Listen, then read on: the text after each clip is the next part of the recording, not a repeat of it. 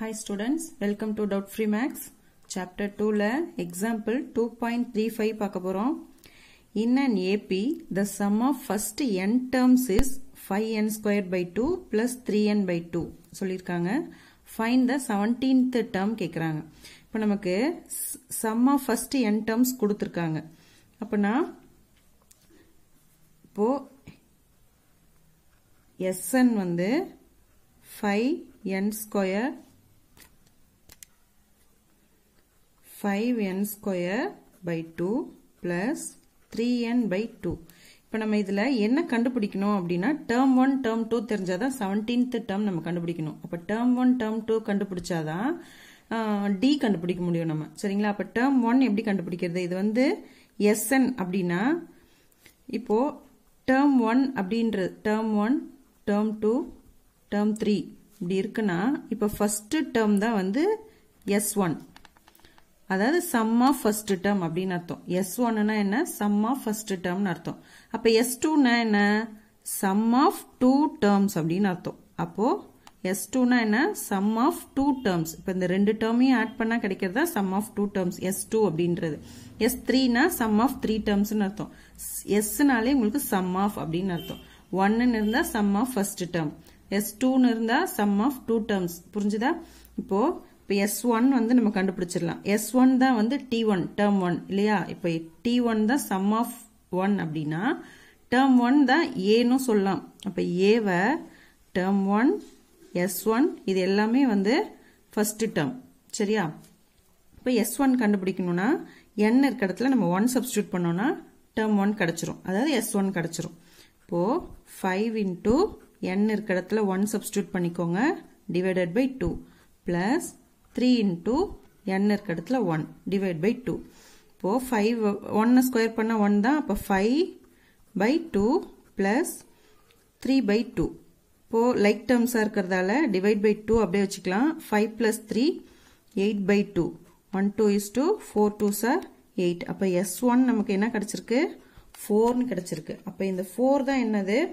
equal to A equal to T1 எப்படி வேணாலும் வச்சுக்கலாம்.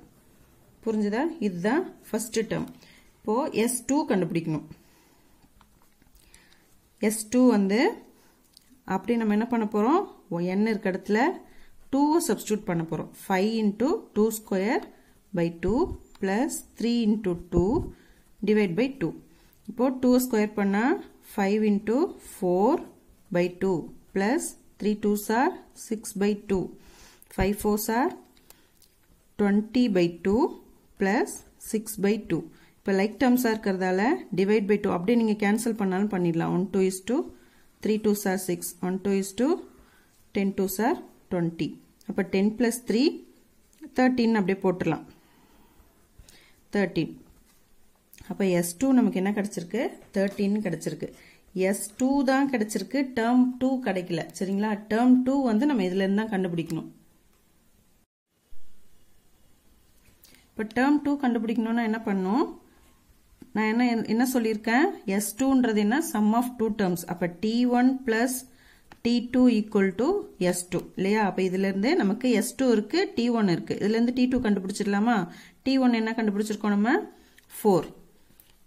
S1 தான் வந்து T1 இல்லையா? அது 4. அப்போ 4 plus T2 S2 வந்து 13. அப்போ T2 equal to 13 4 இந்த பக்கம் கொண்டு வந்தா minus 4. அப்போ T2 வந்து 9.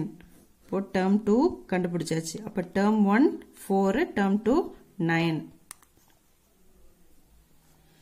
இப்போ A நமக்கு இருக்கு. A வந்து 4 ன்னு கண்டுபிடிச்சிருக்கோம். D கண்டுபிடிக்கணும் இல்லையா? D என்ன? T2 minus T1. இப்போ D equal to T2 என்ன நம்ம கண்டுபிடிச்சிருக்கோம்? 9 minus term 1 4. இப்போ 9 minus 4 5. இப்போ D வந்து 5 கிடைச்சிருச்சு. இப்போ Aவும் இருக்கு, Dயும் இருக்கு. நம்ம என்ன கேட்டிருக்காங்க? Find the 17th term கேட்டிருக்காங்க. 17th term கண்டுபிடிக்கணும்னா நம்ம Tn ஃபார்முலால சப்ஸ்டிட்யூட் பண்ண வேண்டியதான். Tn equal to A plus n minus 1 into D. A இருக்கு 4 plus n minus 1. அப்ப T17 அப்படின்னும் போது 17 minus 1 into D வந்து 5. அப்போ 4 plus 17 minus 1 16 into 5. இப்போ T17 என்ன 4 plus 16 into 5 80. அப்போ T17 என்ன கிடைச்சிருக்கு நமக்கு 84. இப்போ T17 கண்டுபிடிச்சாச்சு. இதான் கேட்டிருக்காங்க. இதில் ஏதாவது டவுட் இருந்தால் கமெண்ட் பாக்ஸில் கமெண்ட் பண்ணுங்கள். தேங்க்யூ.